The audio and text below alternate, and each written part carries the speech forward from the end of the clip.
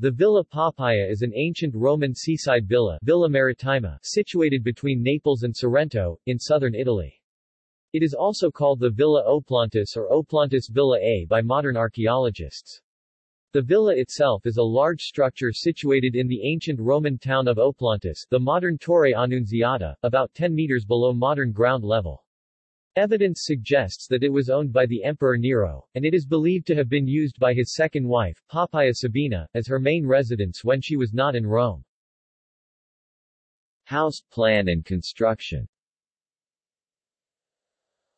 According to John R. Clark in The Houses of Roman Italy, 100 BC AD 250, ritual, space, and decoration, the Villa Poppaea is best understood as a model on which many of the more modest city houses of ancient Pompeii and Herculaneum were based. Clark, 23. This grandiose maritime villa is characterized by rituals of reception and leisure through both its physical space and its decoration. Like many of the other houses in the area, the villa shows signs of remodeling, probably to repair damage from the earthquake in 62 CE. The oldest part of the house centers round the atrium and dates from the middle of 1st century BCE.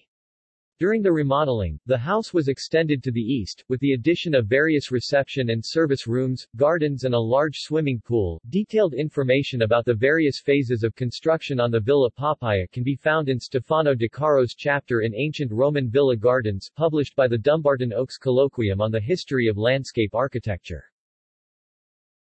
Frescoes. Like many of the frescoes that were preserved due to the eruption of Mount Vesuvius, those decorating the walls of the Villa Poppaea are striking both in form and in color.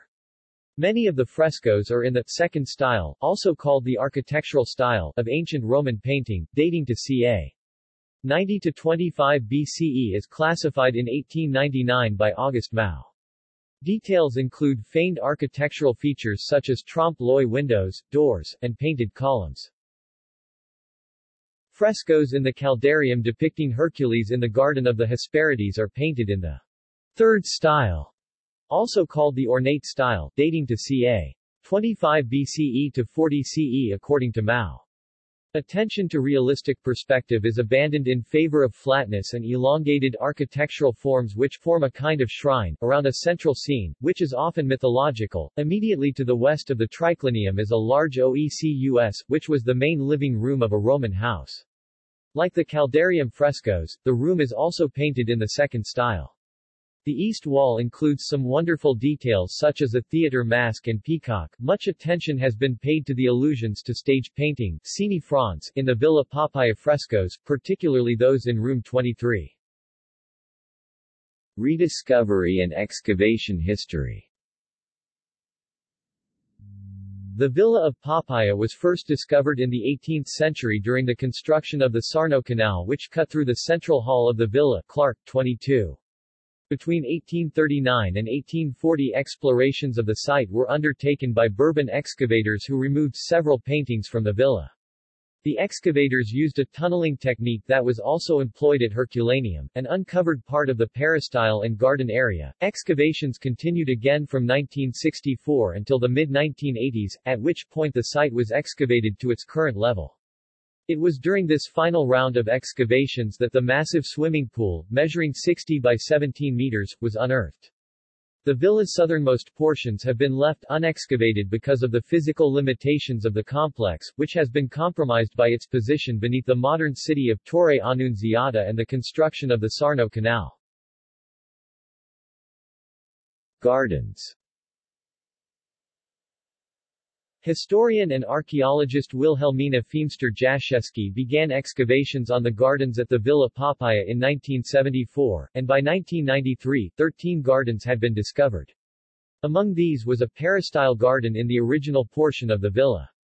There, Jaszewski and her team found evidence of a large shade tree next to a fountain. They also found a sundial, and the remains of a rake, a hoe, and a hook. Another garden in the grounds, this one enclosed, featured wall paintings of plants and birds, and evidence of fruit trees growing in the garden's corners.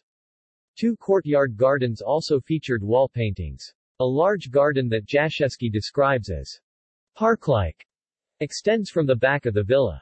Her team discovered cavities that had once housed the roots of large trees, believed by specialists at the Ministero dell'Agricoltura to be plane trees.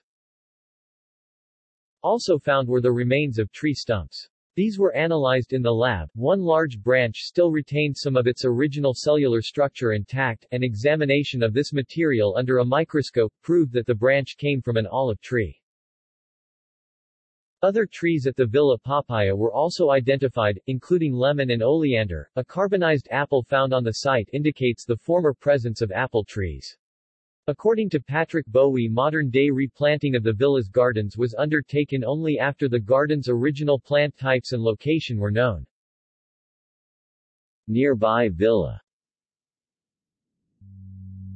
Nearby is the so-called Villa of L. Crassus Tertius, partially excavated between 1974 and 1991. In contrast to the sumptuously decorated Villa Poppaea, the neighboring villa is a rustic, two-story structure with many rooms left unplastered and with tamped earth floors. Some of the rooms seem to have been used for manufacturing, and others were storerooms, while the upper floor contained the living quarters of the house. These circumstances, along with more than 400 amphorae recovered in the excavations, seem to indicate the presence of a small business on the property devoted to the production of wine, oil, and agricultural goods. The discovery of a series of weights seems to confirm this theory. A bronze seal found at the site preserved the name of Lucius Crassus Tertius, apparently its last owner. This villa was not deserted at the time of the eruption. The remains of 54 people were recovered in one of the rooms of the villa, perishing in the surge that hit Oplantis. With the victims were found many of their belongings, including fine jewelry, silverware, and coins in the amount of 10,000 sesterces, the second largest by value found in the Vesuvian region after that of Boscariel. Photo gallery. References. Sources. Further reading. External links. Official website, in Italian, in English. The Oplantis Project. Triclinium Villa di Poppaea. AD 79 Destruction and Rediscovery Oplantis, Villa di Poppaea.